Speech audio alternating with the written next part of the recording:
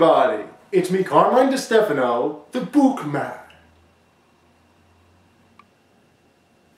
And now that I have seen the new Deadpool movie, I just want to give you a little bit of information, a little bit of a detail about the Deadpool movie itself. See, I went with my extremely friend Scott from Superplex Music and his wife, and we all went together to see Deadpool. And the reason is, he has 18 comics in graphic novels.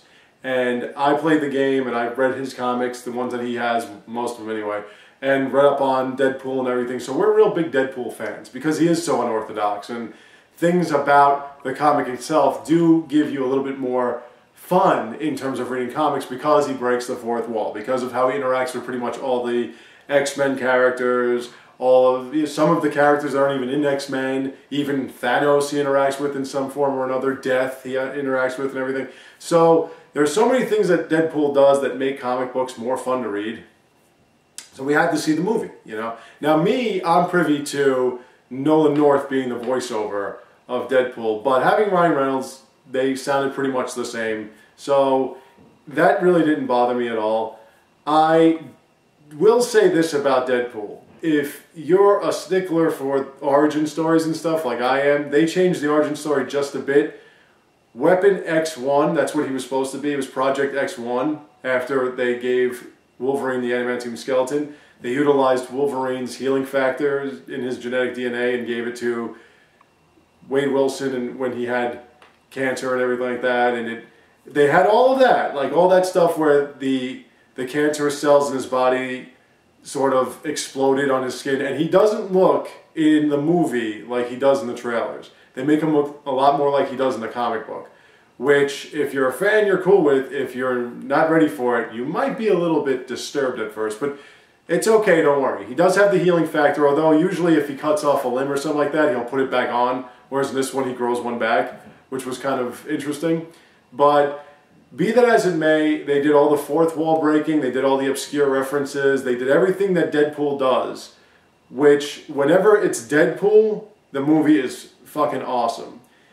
And whenever it's not really Deadpool, when it's sort of his personal relationship with this prostitute or whatever, it gets very deep and it gets very dark.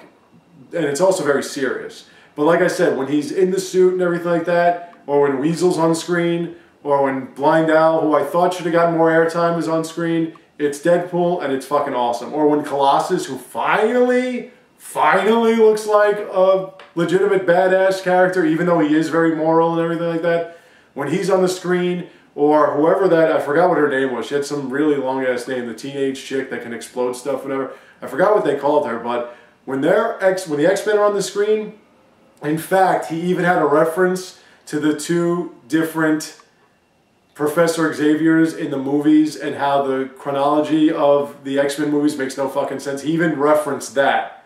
There were so many of these obscure references and fourth wall breaking things. It was just great. At one point, he goes to the mansion, the mutant school, and he knocks on the door, and the teenage chick opens the door, and he says, you know, for a big house, I only see them 2 X-Men. What's the matter? The studio couldn't afford more. And by the way, stay for the post-credits scene. Stay for it. It's fucking awesome. It's second to when Thanos takes the Infinity Gauntlet in Age of Ultron and says, fine, I'll do it myself. It's second to only that. It's great. So like I said, I mean, it was a lot of fun. We had a great time. Scott really wanted to see the woman that he was with die, because that's what Deadpool's about. Deadpool can't have nice things. We can't have nice things.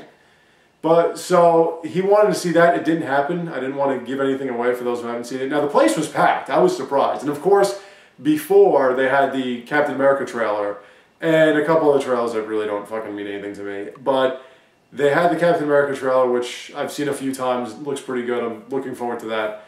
But the movie itself, like I said, when it's Deadpool and he's in a suit and it's fucking Deadpool, it's fucking awesome. If you're a Deadpool fan, it's fucking awesome. When it's not Deadpool, when it's more about his backstory and the woman that he's with and everything like that, it kind of veers off that and gets very serious. But it's still pretty good. But like I said, when it's Deadpool, it's fucking awesome. And if you are at all a Deadpool fan, you understand what's going on, you've been watching all the updates on YouTube, or you have them on as an account, or you're following him on Twitter or whatever, and you're all about what Deadpool is, you definitely have to see this movie if you haven't yet. If, again, you're not really sure what to think about Deadpool or whatever, or you're not a fan of Deadpool and you won't get this movie and you shouldn't see it, if you're convinced into watching it, you won't be disappointed. It is very fun. It is a whole lot of laughs. You're going to enjoy it one way or another. There's a lot of good action and everything like that. So really it comes down to whether or not you can put up with how Deadpool is, what kind of character he has, and exactly how they do movies and anything involving Deadpool. So thank you all for watching. I have more for you soon to come. So stay tuned, take care, and have a great day.